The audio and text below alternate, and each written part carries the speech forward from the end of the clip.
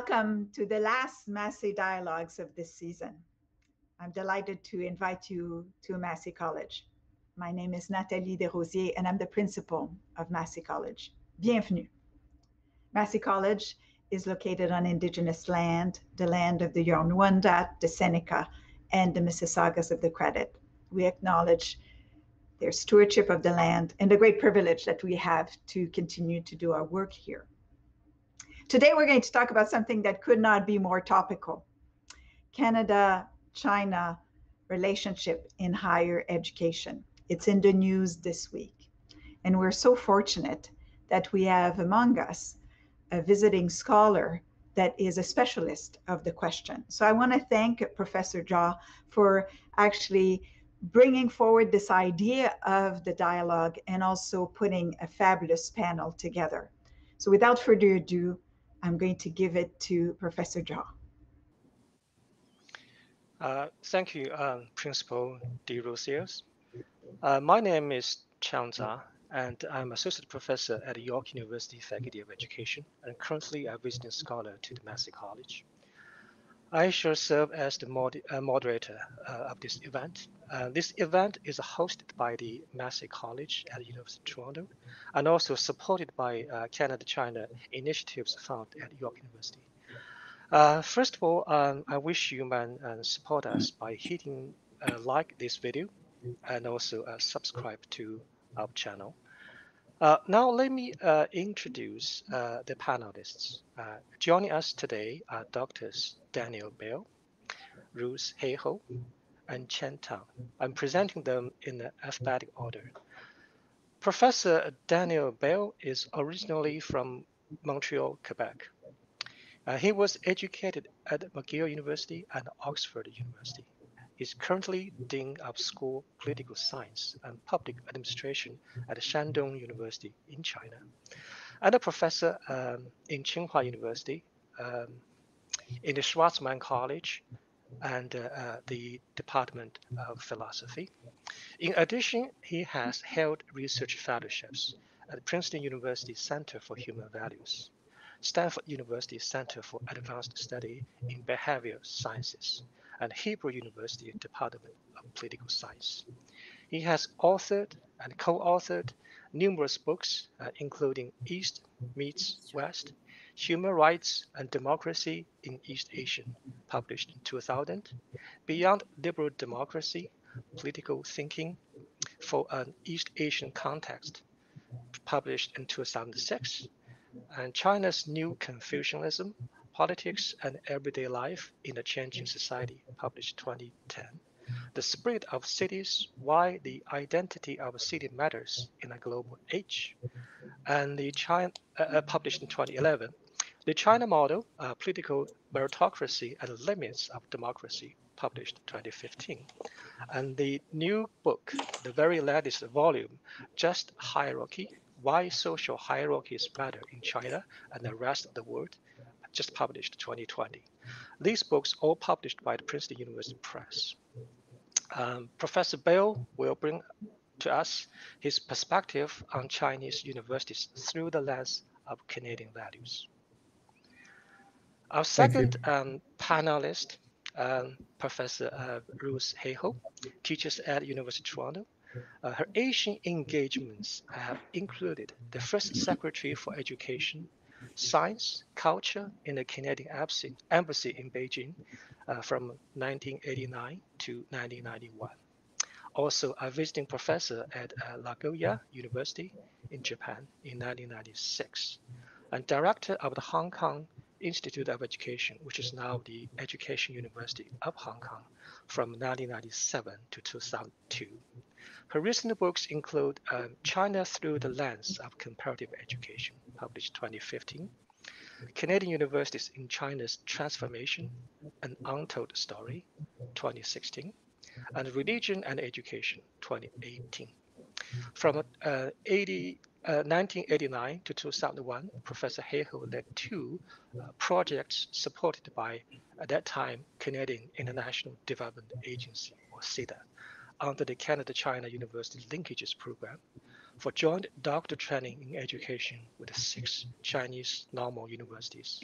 than for collaborative research with the Chinese universities on moral education, women education, bilingual and minority education.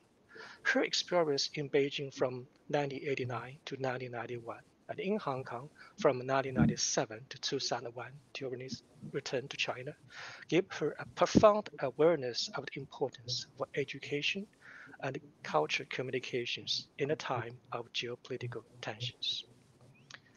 Last but not least, Dr. Tang studied in Canada from 1979 to 1985 at the University of Windsor, where he earned his master's degree in physiology and a PhD in biology.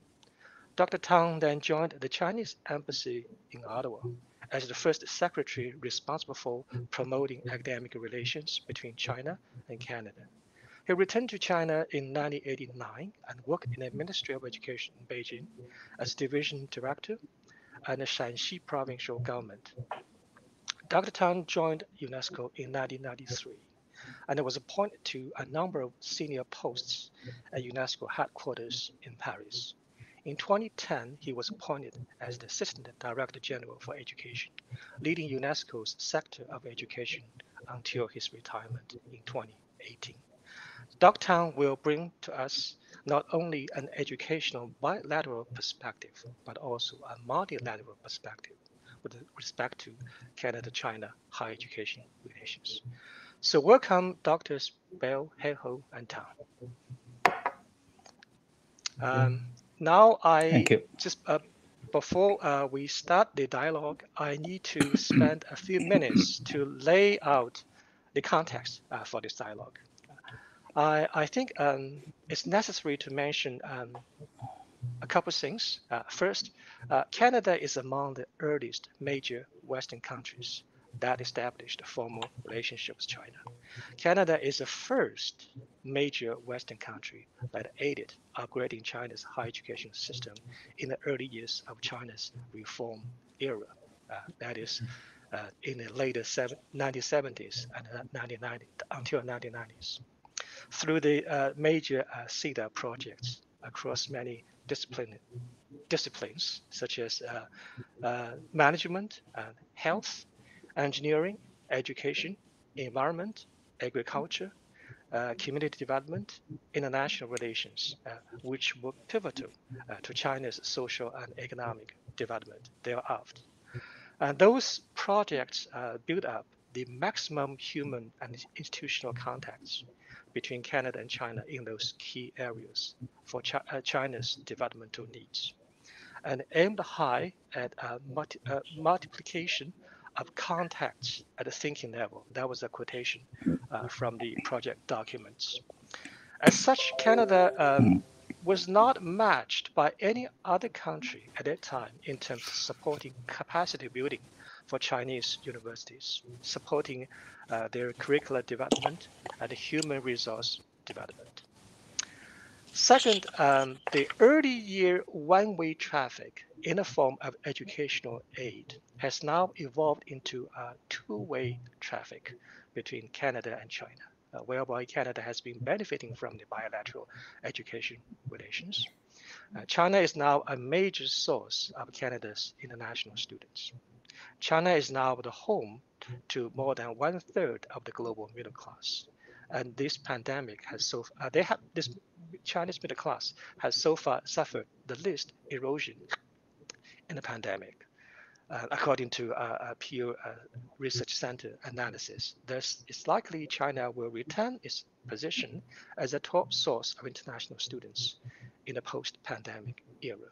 Chinese students make not only the academic financial contributions to Canadian universities, but also the potential skilled immigrants to Canada.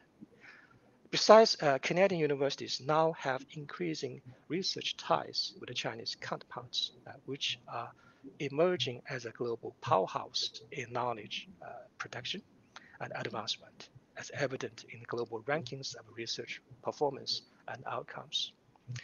Third, the current geopolitical shifts have ushered in the tensions and rivalries between the West and China, particularly between the US and China, which in turn could lead to decoupling between the two countries, including university exchange and collaboration.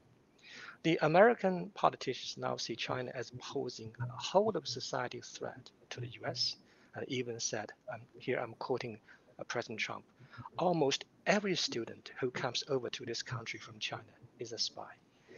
So most recently, the US legislation has been pushing forward the Endless Frontier Act, which will serve as the legislative vehicle to counter China in a variety of areas, including university exchange and research collaboration in science and technology.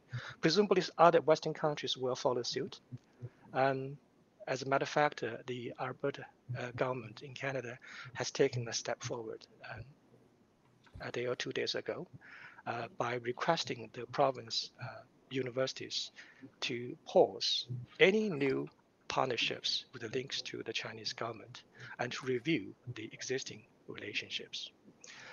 Finally, we have some colleagues arguing for the ontological openness in science and a global research network taking advantage of the epistemic diversity to boost knowledge production and advancement.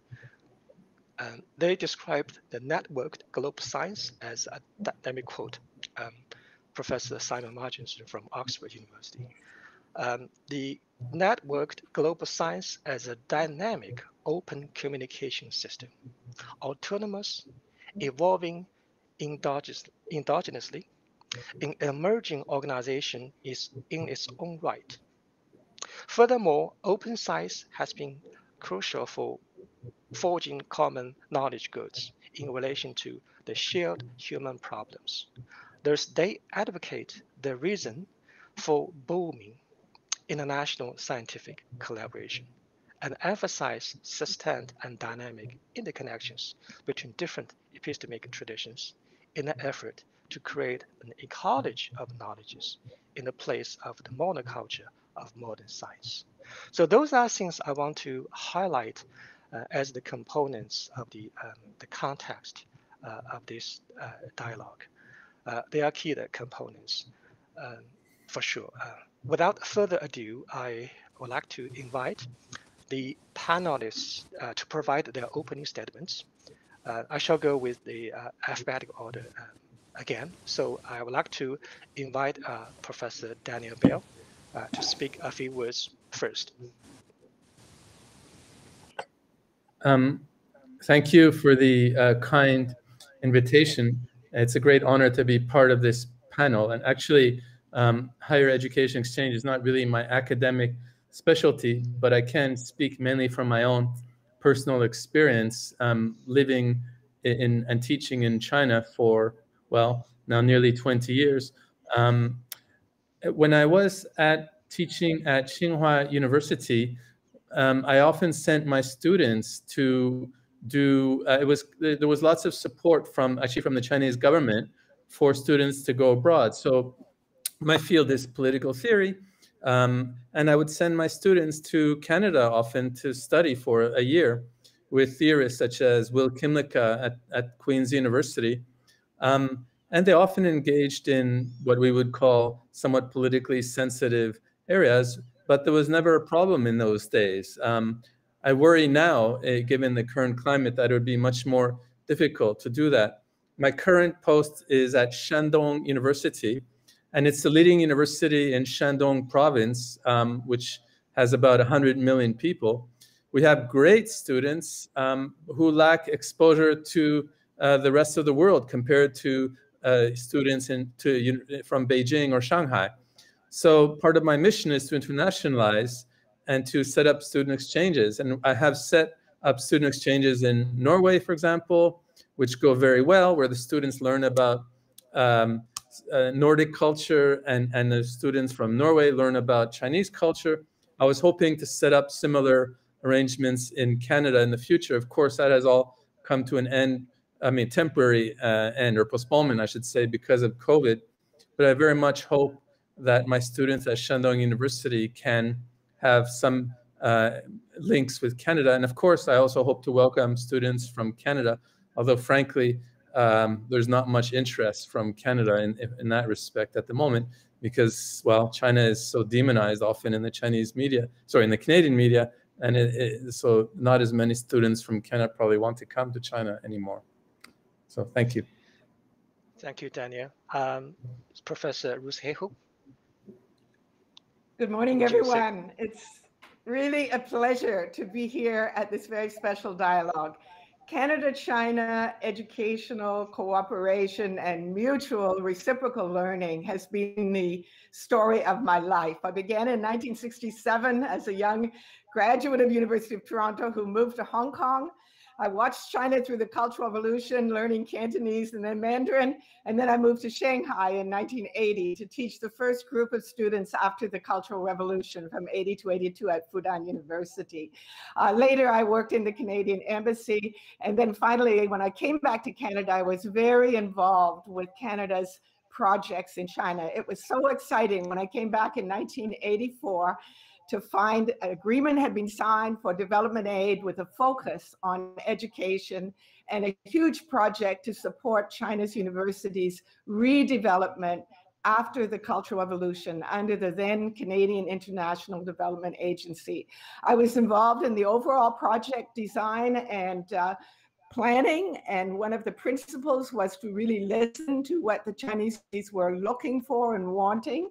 And I also managed a project in joint training in education. We trained about 15 to 20 doctoral students in Chinese normal universities, and also our doctoral students spent time in China learning for their doctoral work in Canada.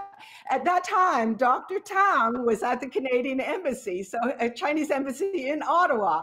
So he was also involved in the discussions and arrangements for these collaborative projects, which went on from, I think, starting in about 1984 with management, then a big project in 88, and then running right through till 2002 or so, when China was becoming so prosperous that it didn't need development aid to the same extent and in the same ways. My biggest surprise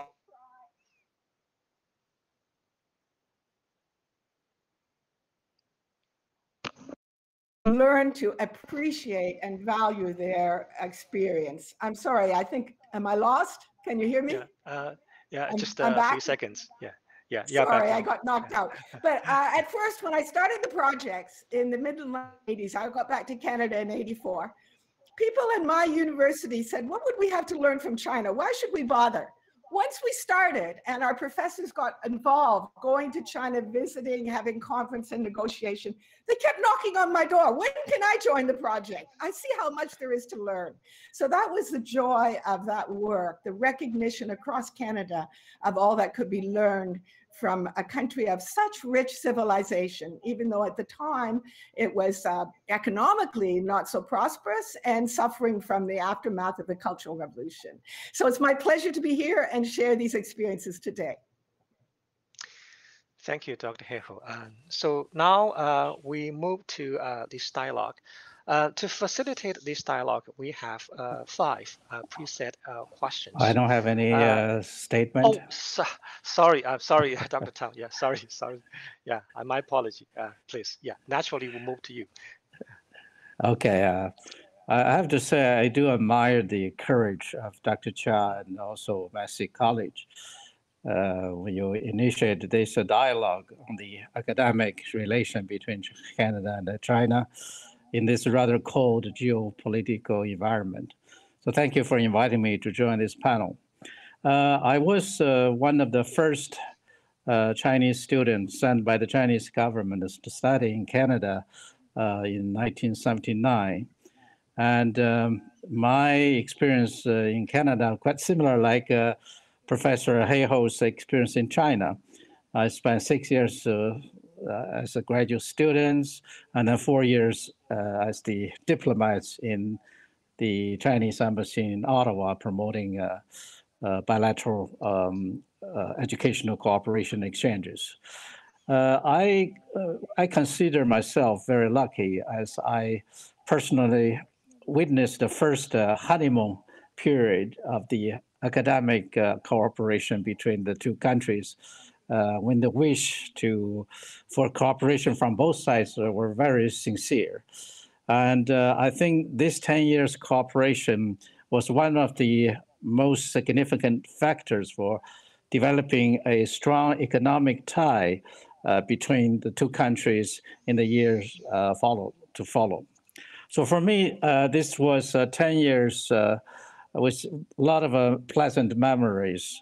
And so I'm delighted to join this platform along with Professor Hayhoe, whom I know her by name and by work for decades, and also, of course, Professor Bell, who have a deep understanding for the higher education system of both countries. I hope our discussion can provide some input to the effort of restoring the trust and the cooperation between the two countries' academia. And as we know, the decoupling would not good for any of us. So that's my statement at the beginning. Thanks. Thank you so much, all the panelists, and Dr. Tang, my apology again. As I said, we have a few preset questions to facilitate this dialogue. And after that, we're going to open the floor and welcome the questions from the audience. So we go through the 5 preset questions together. First question I have here, what historical opportunities have endowed Canadian universities with a unique experience in terms of working with Chinese counterparts? What lesson and legacy come from this history? Might I invite Professor Hayhoe to respond to this question first? Thank you. It's really my pleasure. Just to say a word, how much Canadian university benefited from their involvement with China. 15 years in education. There was so much to learn. In agriculture, the development of canola as a health-giving oil that in China drew millions out of poverty who were working in rural areas, and in Canada became a very important export. In health, in this study and treatment of cancer and oncology, so many areas. It was just quite dramatic, and it evolved into ongoing cooperation in many cases. Just give the example, Waterloo University and Nanjing University still doing significant collaboration with the Sino-Canadian College in Environment. I think that's enough for me to say. Let me hear from some of the others. Thank you.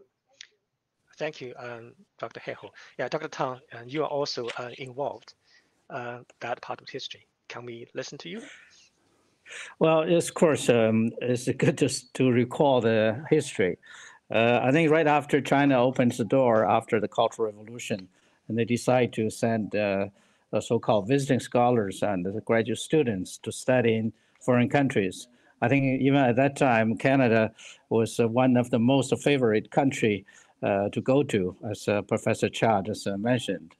I think basically for Chinese people at that time, Canada has excellent universities. They have friendly professors and the people. And in Canada, there's a less political oriented environment as compared with the United States. And of course, the warm feeling of the Chinese society towards Canada is another factor. As we all know, Canada is one of the first major Western country established a diplomatic relation with China, and of course, not to mention the name of Dr. Norman Bethune. So the Canadian professors, my experience during that time, as a student and also as a diplomat, I found out all Canadian professors are very friendly towards their Chinese students. They want to help. Very, very nice. And when I was a diplomat, I frequently contact the officials, Canadian government, from Foreign Affairs, External Affairs, or AUCC. They all share, I think, their government's good wish to help China and the Chinese students. I think later on, all visiting scholars returned to China during those 10 years, and they became a very major force to drive the modernizing China's higher education system. And also, of course, the graduate students, most of them also return to China and or another way to go back to China periodically to help China. So I think this myself, of course, is a good example of the product of this cooperation from China.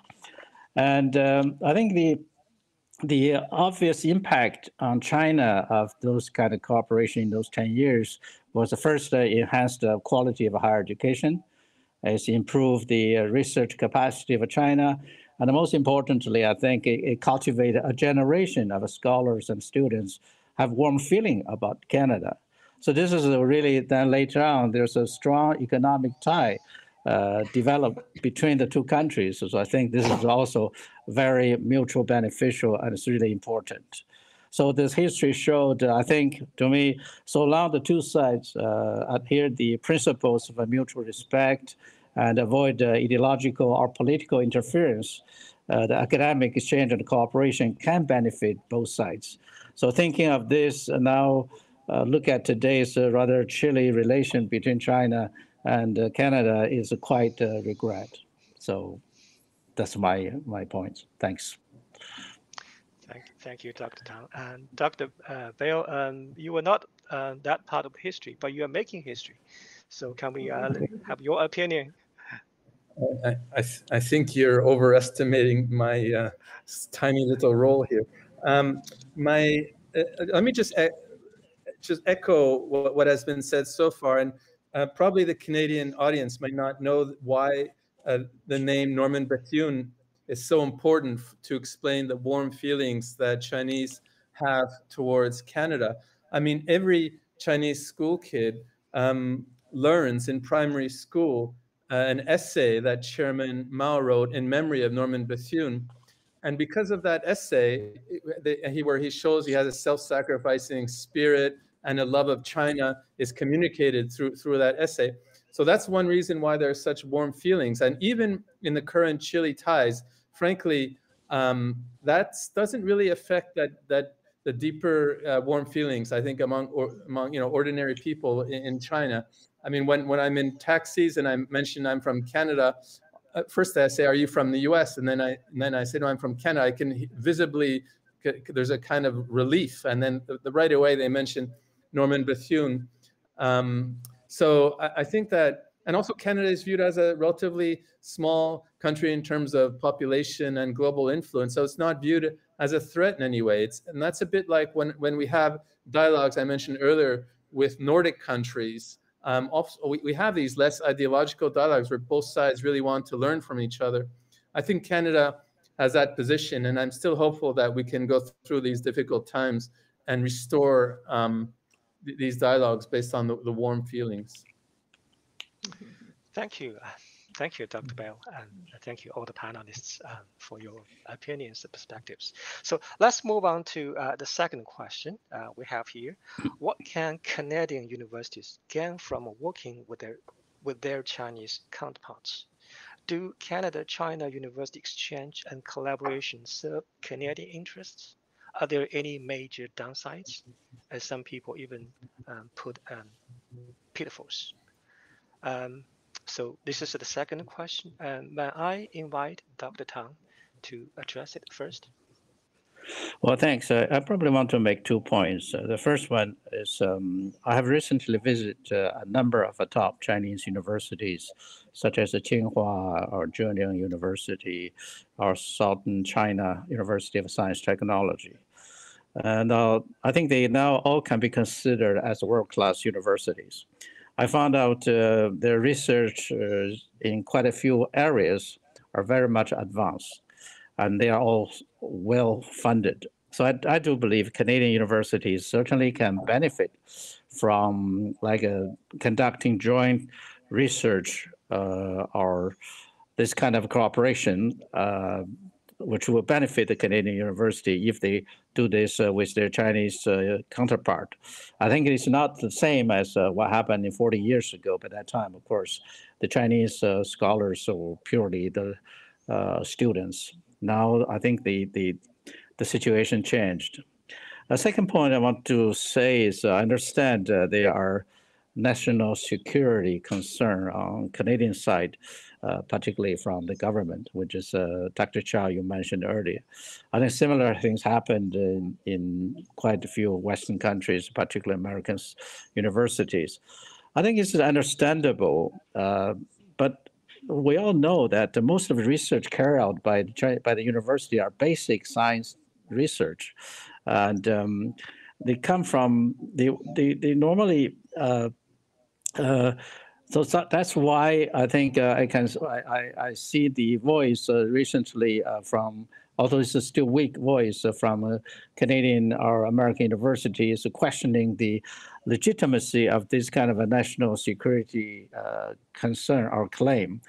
I think I hope this kind of a rational voice will become louder and louder in order to push the authorities to not to really have that kind of control laid on this Canadian and the Chinese university exchanges. So because I still believe that today Canadian university can also get a lot from the cooperation with their Chinese counterparts. Thanks. Thank you, Dr. Tang. Dr. Bell, do you have anything to say? Well, I agree with what has been said. Let me just add that here we are in Shandong province, which is kind of the home culture of the Confucian tradition. And one of the less well-known parts about higher education in China is that there's been a huge revival of tradition, and you have very rich and diverse debates about different traditions, including Confucianism. So I think if Canadians want to learn, which I think is about the rest of the world and about the social phenomena in countries like China, it's very important to come to China to learn about those debates and to participate in those discussions, hopefully. Also more concretely, I mean, here at McGill University has had an exchange with Shandong University on healthcare and the ethics of healthcare. I mean, China has a lot to learn from Canada in that respect, but so does Canada. I mean, the way that we've dealt with the pandemic here, of course, after the early, not so debacle in Wuhan, but since then, the past year or so at least, China has done a remarkable job of dealing with the pandemic. Clearly, Canada, I think, should learn from China's experience if there's a kind of open-minded approach to these issues about healthcare and global threats to health. On other issues like artificial intelligence, I mean, on the one hand, it's a global problem how artificial intelligence threatens to make many people unemployed, or how artificial intelligence threatens to become more intelligent than humans. I mean, these are global debates, and they're fascinating debates about the ethics of AI in China and how Chinese traditions shed light on those. I think Canada can and should join and participate and learn from those debates, as well as, of course, China should learn from the debates in Canada as well. So there's a lot to learn. I mean, of course, there's a tiny area that might affect national security concerns, but it shouldn't be blanket. Those concerns shouldn't be directed at China per se. I mean, it's fine for universities in Canada to have some sort of norms issued, ideally at the federal level, about national security concerns, and they should apply to all countries, not just to China. Yeah, thank you. Thank you. Dr. Hayhoe, do you have anything to add? Yeah, I'll just add one point, really. One of the themes of my work, actually since 1992, is dialogue among civilizations. We started to say that before Huntington's clash. And I think for Western universities to learn the lessons of the rich Asian civilizations, China and Confucianism being a very, very important one in education and higher learning, is just something very essential. We need to have diverse epistemologies. So Daniel Bell's work in introducing at a deep level some of the core Confucian ideas to an English-speaking world is truly, truly valuable. Thank you. Thank you for your sharing and inputs. So let's move on to our third question, which actually turns the table around. It goes what can Chinese universities continue to learn from their Canadian counterparts? So this time, can I invite Professor Bell to respond to it first? Oh, well, thank you.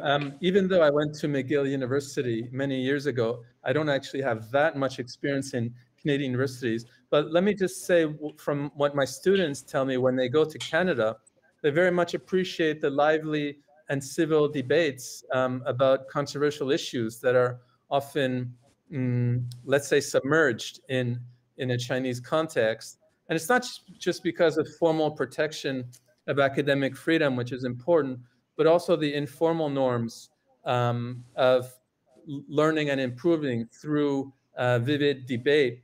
I think that Chinese students, especially from Shandong province, where here we have a culture of modesty and humility, perhaps related to the Confucian heritage, which is good in a way because it makes people very hardworking and willing to learn. But sometimes it does get in the way of lively intellectual exchanges. And I think if students from Shandong especially can go to Canada, I think it would be excellent for those students. Thank you. Yeah, thank you. Dr. Tang, what do you think? Well, I think after 40 years efforts learning from the Western universities and also based on their own efforts, the performance of the Chinese university has been, I think, greatly improved. But 100 of the Chinese university are excellent, and a few can be considered a world-class university. And they are leading in quite a number of scientific research area. But in a certain science and technology area, even they have achieved great achievements, but still there are fields they are lagged behind. When I've talked to the Chinese professors, one side they are very proud of their progress in the last 20 years, but at the same time they are very much realistic. They say we still have a distance between ourselves and Western universities. So I think they are very keen to learn. Another field, of course, is humanity and the social science. I think in these areas, China still has a lot of room for improvement. And I can see one good example is when you read the theses or papers written about social science, you always see kind of the old habit of China to have a big topic, but actually without saying much, it's a small paper. I think in the Western traditional research, it's the opposite. You do a small subject, but you do a big paper to do a very detailed research. I think this is need help. But another thing is actually I want to say here, because I spent years in UNESCO, because we believe this kind of a bilateral cooperation or academic exchange should not be between two countries or countries, should not be only limited to just exchange the help each other in science technology. People to people's contact is also very important. This, will help people from different countries to understand other countries' culture, understand their political system, understand the civilization of other countries. So to me, this is also very important to keep the contact between Chinese and Canadian universities. So in that case, which they can help the mutual understanding from both sides. This is also, to me, is quite important, not less important than just exchange in science and technology fields. Thanks. Thank you. Dr. Hayhoe, I'm sure you have much to say about this question. I will keep it very short, though. I like to think in terms of history. So Canadian universities are maybe in the modern period really only go back to about 1840s, 50s. The Chinese, the first one is 1895, often recognized as Tianjin University, and then Beidai, 1898, and so on. And I think China's modern experience of integrating external models and then developing them into a Chinese way of thinking and so on has been really interesting And I think also with Canada, in terms of how that worked out with Canada. Now we have a number of Canadian universities with influential Chinese leaders. How is that piece being integrated into the Canadian model? So I think how we develop our own ethos, but really deeply integrate other traditions that have influenced us historically, perhaps is one of the areas where China is still learning and developing in very interesting ways. Thank you. Thank you. Let's move on to next question, number 4. How might the current geopolitical shifts impact Canada-China higher education relations? And what institutional responses and strategies are appropriate in this context? I'd like to pose this question first to Dr. Hayhoe. Well, thank you for giving me the air for this particular question. I can't help but thinking about my experience as a diplomat in charge of education, culture, and science at the Canadian Embassy from '89 to '91. And we all know it was a very difficult time in terms of relationships between Canada, other Western countries, and the Chinese government because of some of the events that happened around that time. So nobody came. I was in the embassy. No officials came from Canada. On the political level, there was a very strong geopolitical tension. But I'm so thankful that our government insisted on expanding our programs in education, science, and culture. So I helped set up Canadian studies centers all over China. I expanded our program for Chinese to go to Canada for short-term study and develop courses from 20 to 55 each year, and spent a lot of time traveling around communicating with television stations, radio stations, universities, and other cultural groupings in order to keep the dialogue open. And it was so important. We know in 1992, Deng Xiaoping went down to Shenzhen. It's a great moment in Chinese history. And he said, we are going to stay open. And of course, we know from there on, China just moved dramatically towards embracing openness to the world and economic development and so on. So I really had a personal experience that we as scholars and educators and cultural people, even in severe times of political tension, if we keep open our communication and we cooperate in all the ways that we're able to do, it creates a foundation for the future. So that's my belief now. The more we can do that, I hope Daniel Bell can get more Canadian students to come to Shandong. What a great experience where the birthplace of Confucius and so on is. And that more Chinese students can come to Canada and scholars and exchange. So keeping those channels open is absolutely crucial for ongoing cooperation once the geopolitical issues have been sorted out. Thank you, Ruth. So, Dr. Bell, how do you feel? Well, I don't have a lot to add. That was beautiful. I just in these difficult times, it's so important, and it's worth keeping in mind that at least among academics, the desire for openness and communication is just so widespread in China. And no matter what happens at the higher levels of politics, so we definitely need to keep, because if we do close those channels, it's going to affect the academics and reformers who would otherwise be on the same side on many of these issues.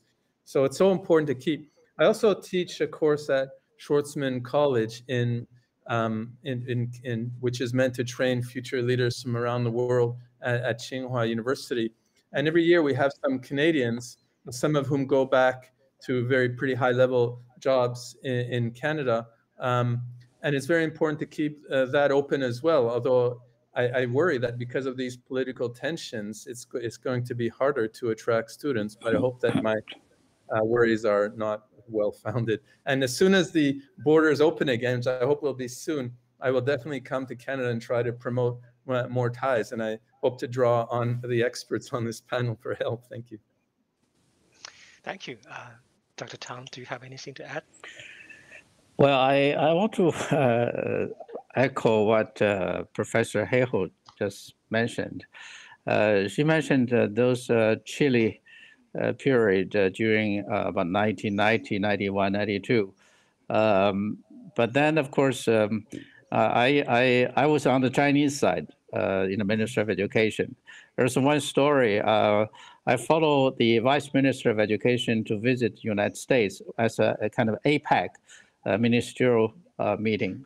By that time, there's not much bilateral cooperation in education, nothing at all between China and the United States. But I joined the delegation as experts of technical vocational education. And the Secretary of Education of the United States, I think by that time was Mr. Alexander, he hosted a banquet for all the participants. And he greeted everybody. So when I entered the room, he asked me, "Are you Chinese?" I said, "Yes." Then he said, "What area are you working?" I said, "Technical vocational education."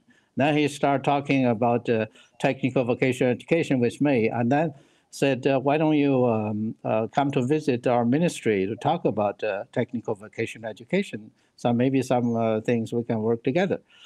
So next day, the Chinese embassy sent their first secretary to visit the State Department, which has been stopped for years. So you can see, so long this kind of, as Professor Hayhoe just said, if we keep dialogue, we can do step by step, and sooner or later, I think we can overcome these kind of difficulties.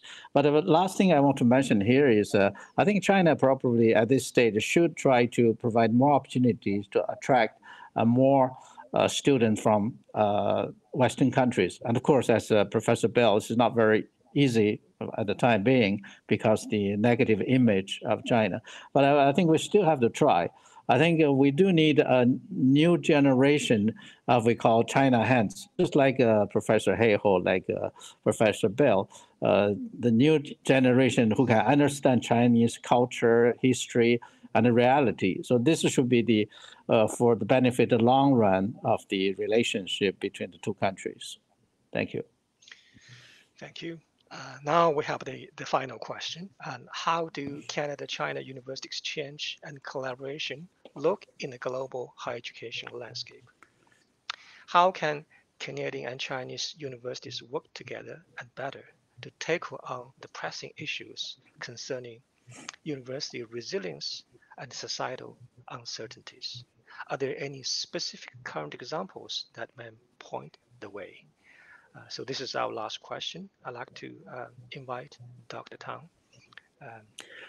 Thank you. I worked for UNESCO for 25 years, so I'm very much devoted to the concept of UNESCO. I think UNESCO views education as what we call a global common good, which means that the higher education has a key role to play in using the knowledge and educational common to empower the humankind to deal with those global challenges. I think the recent fighting of COVID-19 showed that what scientific communities can do together can be mobilized together, supported by the government, private sectors, and to show this kind of global responsibilities. So it shows that the global solidarity really can do when the fundamental issues for the future of humankind are at stake. So for this reason, UNESCO has been pushing the international cooperation and exchanges among universities for decades. But it's very unfortunate to see the recent kind of a chilly relation between China and Canadian universities. And very regrettable, particularly when we had this very global, glory history, I put that way.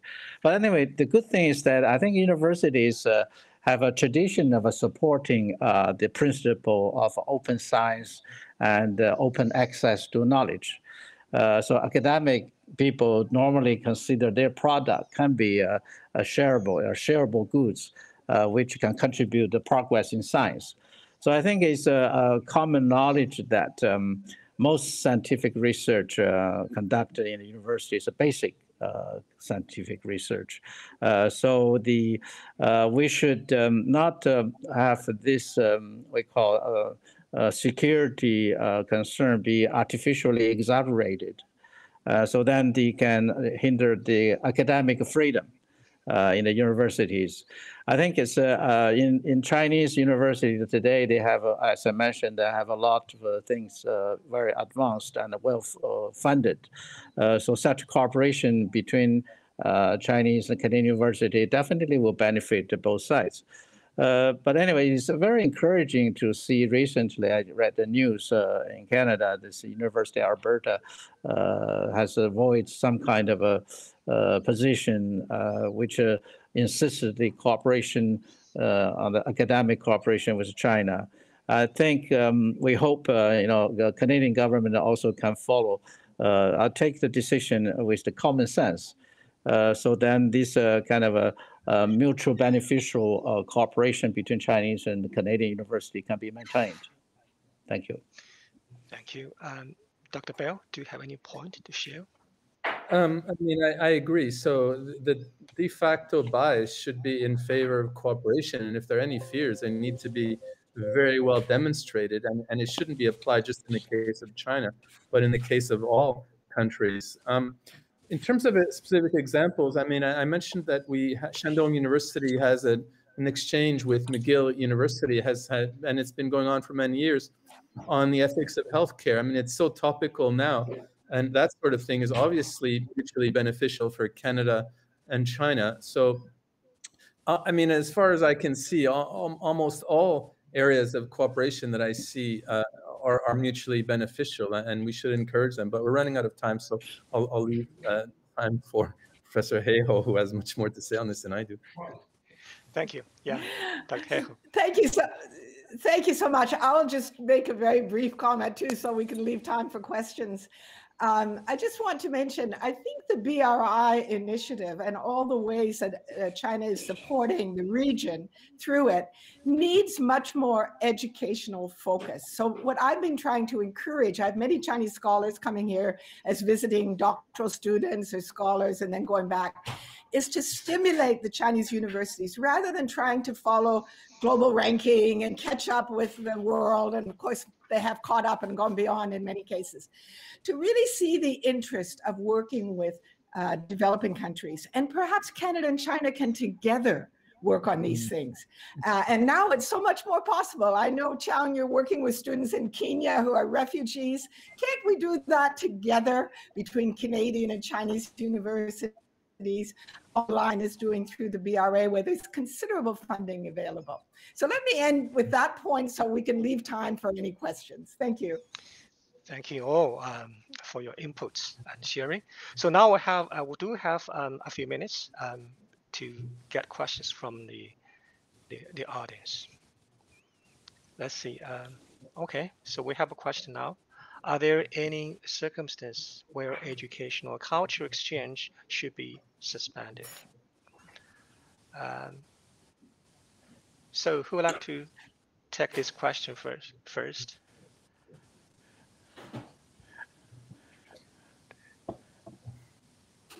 Let me just, oh, sorry.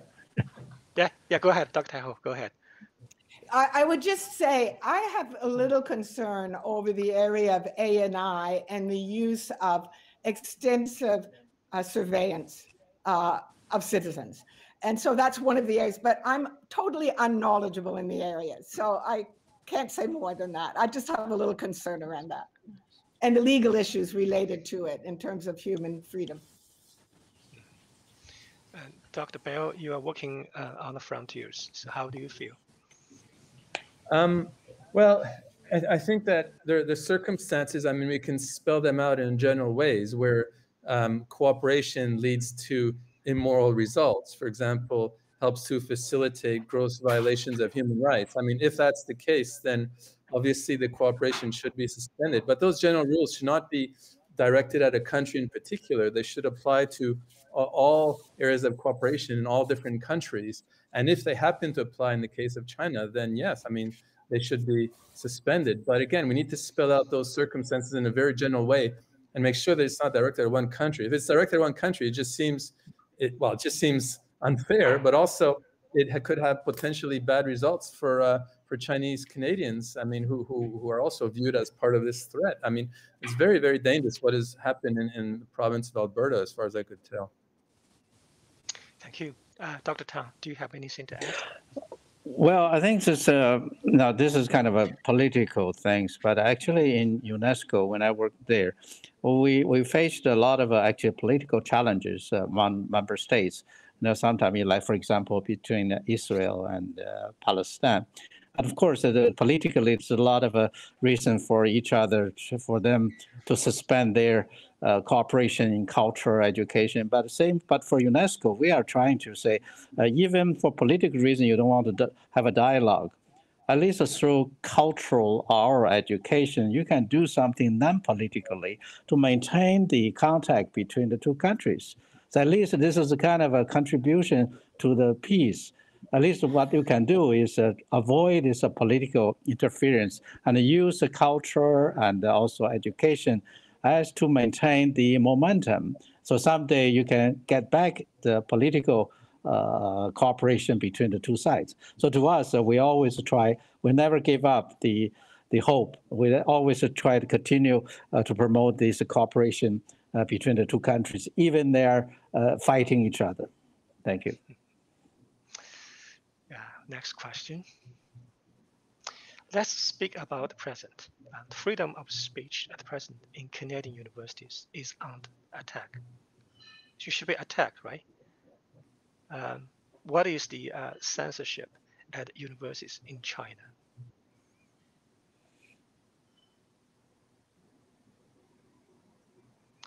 So who would like to maybe can invite Dr. Bell? How do you feel?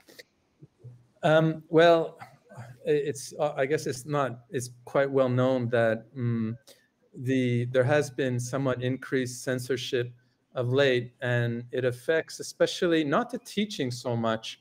The teaching is, I teach in political theory where it's remarkably free to express different views. But when it comes to publishing in Chinese, the sphere of what's considered to be acceptable is narrowing, and that makes it harder for our teachers. So actually, our teachers are rewarded for publishing outside of, publishing in English in SSCI, in ranked journals that are refereed.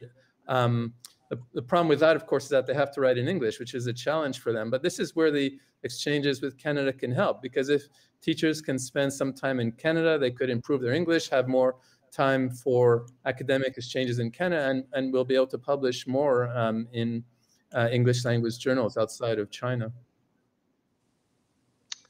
Thank you. Dr. Hayhoe, do you have anything to add? Just very briefly, I heard from one or two scholars in China how they became disturbed when they were invited to drink tea, which means they were called out because they said something in class which was recorded by the surveillance that was considered to be unacceptable politically. So I think it is a little bit tense, but I'm always amazed at how much discourse there is that is very rich. And I still meet with students quite often and see that still going on. So I'm thankful for that. Dr. Tang, just to echo that very quickly, the substance of the discourse, of the debates, arguably, this is a controversial claim, but I'd be prepared to defend it, especially in my field, is richer typically than the kind of informal or de facto limits that you often have in politically correct discourses in the West. But this kind of, excuse the polemics, I'll just end here. Okay. Dr. Tang, do you have any comment? No, I'm not in position to make comments. I think that's fine. Okay. So do we have a next question?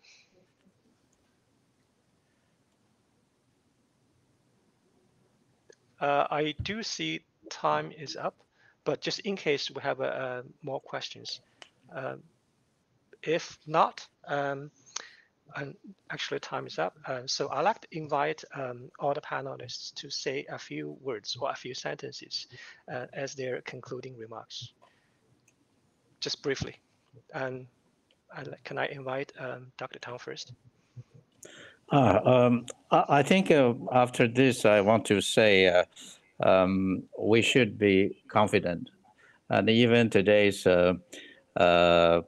rather cold geopolitical environment, but I haven't lost my confidence, because I as we just discussed earlier, we experienced the chilly period in 1990s, but in the end, we all overcome these difficulties. So long we are we do whatever we can to contribute this continuous cooperation between the two countries' universities, and then certainly, I think in the end the common sense will prevail over other considerations. So I'm still very confident on the future. Thank you. Thank you, Dr. Hayhoe. Thank you for this opportunity to be here and be with all of you. I feel especially honored. I haven't had a chance to personally meet Dr. Tang or Dr. Daniel Bell, but I know their work very well and their contribution. And I feel very honored to be a part of the panel. And I share with Dr. Tang the sense of hope. I do believe we have a firm foundation in 50, 60 years of history. I know last year was the 50th anniversary of Canada-China establishing relationships. And I do believe there is so much more to learn and benefit through educational and cultural cooperation in the future with our universities on both sides. So finally, Dr. Bell. Thank you. I'm moved by the optimism by Dr. Tang and Dr. Hayhoe. And actually, frankly, I was a bit depressed before this dialogue, not just because of the chilly climate, because of the fact that the Montreal Canadiens have suffered a bad loss to the Maple Leafs. But anyway, now I'm happy and optimistic, and I look forward to the future and more cooperation. Thank you. Thank you all. So on behalf of the organizers at Massey College and the Canada-China Initiatives Fund at York University, I would like to thank you for your participation, for your sharing, and for your contributions. Thank you so much. Thank you. Thank you. It's our pleasure.